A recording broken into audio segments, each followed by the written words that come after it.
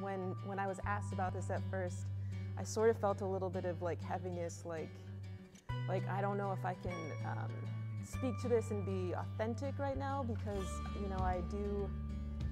my spiritual well is a little dry right now at times with the pandemic, and so I guess I just want to be vulnerable and say that in case anybody else might be feeling that too. In the context of the pandemic, it has taught me how much I really do need people and how integrated my need for God and my need for people is. I need other people to be with, to fellowship, to commune, to worship. Those aren't things that I want to do in isolation. And I think, we're getting through this together and it's hard, but I really do look forward to the time that we're back.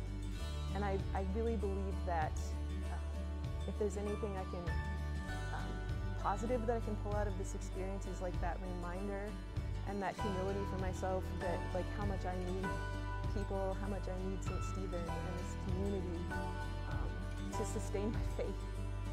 The building has changed over the years, but we've never really been about the building. It's always been about the people. And even with the rebuild that we've done, it was done completely with the thought of, how can this expand how we serve the community?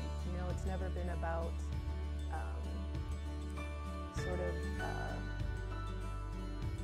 how the building looks or like the architecture, winning awards or things like that. It's really just an extension of the work that we want to do with people in the community.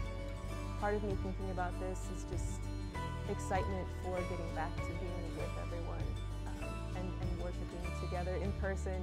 Like there's that expression about God with skin on, and I feel like that's really what St. Stephen provides